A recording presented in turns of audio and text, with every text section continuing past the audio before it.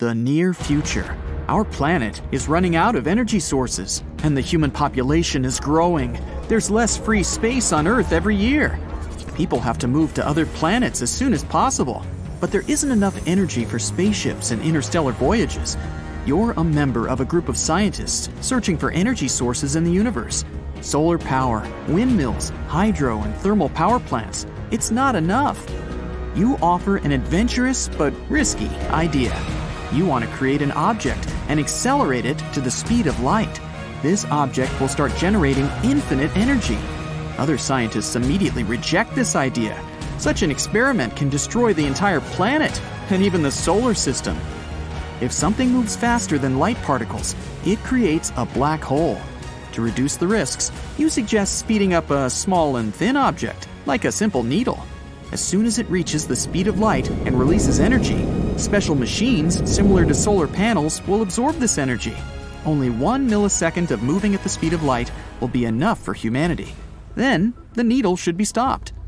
You suggest to slow it down with the help of Mount Everest. You want the needle to smash into it. As soon as you start working on the experiment, you face an unsolvable problem. An ordinary needle, like any other object with mass, can't reach the speed of light.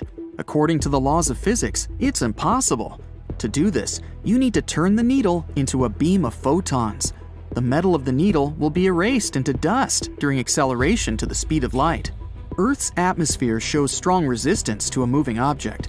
So now, you need to create the strongest durable material in the universe. It not only has to withstand the air resistance, but also not be torn apart by the energy growing in it. When any object increases its speed, its energy increases too. You need a lot of money to create such a needle, but before you get it, you have to conduct this experiment in a simulation program to prove you're doing the right thing.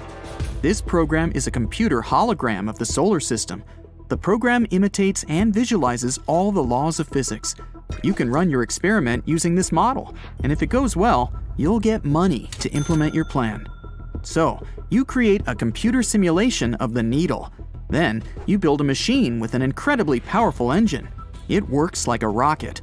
Several motors are attached to the needle. They help reach the speed of sound, then charge the needle with energy and release it. Using the charge force, the needle should accelerate to the speed of light and crash into Everest. You'd need to set the launch spot of the needle a long way from the mountain for the whole operation to work out. Air resistance greatly hinders the acceleration. The needle's path must pass through thousands of miles of free space. You decide that it's better to launch the experiment from space, where there's no resistance. To do this, you build a base on the moon in the simulation. Computers calculate the exact start time and needle position. You need to know the speed of the Earth's movement around its axis and the moon's movement around our planet. The slightest deviation from the course can cause the needle to crash into the ocean or a city. If it gets into the water, severe floods and tsunamis will happen all around the world. The computer calculates the ideal moment for the needle to fly. You're ready to start the operation. Scientists and presidents of different countries are watching the simulation. You're so nervous, you're sweating. You come up to the computer and press the start button. Everyone is looking at the big screen. A rocket with a needle placed on top flies up. It's rising high above the moon. It reaches the speed of sound. The first engine falls off. The rocket's mass decreases and its speed increases. Half the distance between our planet and the moon is gone. There's 2 engine turbines left. The speed of sound is exceeded by 10 times. The second engine falls off. The needle is approaching the Earth's atmosphere. The third engine generates a huge charge of energy, strikes it into the needle, and flies away. The needle turns bright red and hot like the sun. It penetrates the Earth's atmosphere. The protective layers of our planet can't prevent the needle from reaching its goal. The sky lights up with a bright flash. In the next half second, the needle will hit Everest at the speed of light. 2 seconds later, your experiment will fail. And here's why. The greater the speed of any object, the larger the mass and the amount of energy that accumulates inside. When the needle reaches the speed of light, its energy begins to increase indefinitely. The mass grows to infinity. And when this happens, a black hole is formed, a massive object with an incredible gravitational force that absorbs absolutely everything, even light particles, photons, and the time dimension. This is called the event horizon. Literally, everything that is an event, time, space, matter, is absorbed by the black hole. No one knows what is inside the black hole. After 1 millisecond, the needle almost reaches the speed of light. It releases a huge amount of energy into the atmosphere. If you look at it in slow motion, you can see how the air is ionized.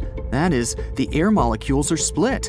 In nature, this process occurs during lightning flashes. Our sun also has ionizing energy and disinfects the air. The needle cuts through the Earth's atmosphere. The sky is lit up with a bright light. All the clouds and every water molecule around the needle instantly evaporate at the high temperature. The sky becomes crystal clear hundreds of miles around the spot.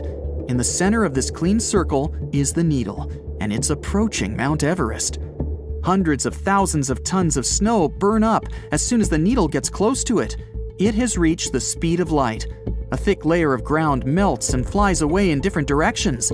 It looks like someone has thrown a spear into an ice cream mountain. Everest can't handle so much energy and is torn apart into a million pieces like a sandcastle. The incredible power of the blast wave destroys everything around. Stone, wood, soil, leaves, concrete, everything falls apart into billions of pieces because of the powerful energy and heat.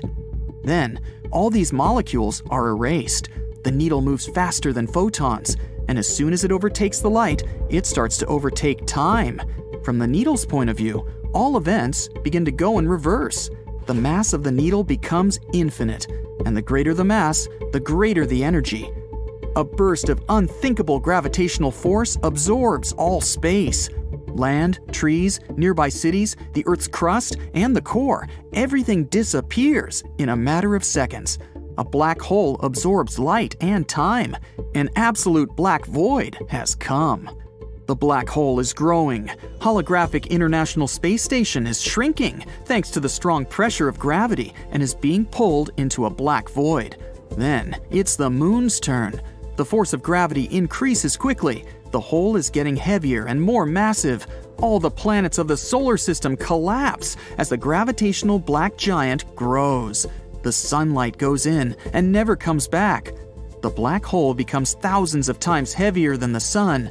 Our star splits into millions of thin strips of light, like spaghetti, and spits out powerful streams of energy.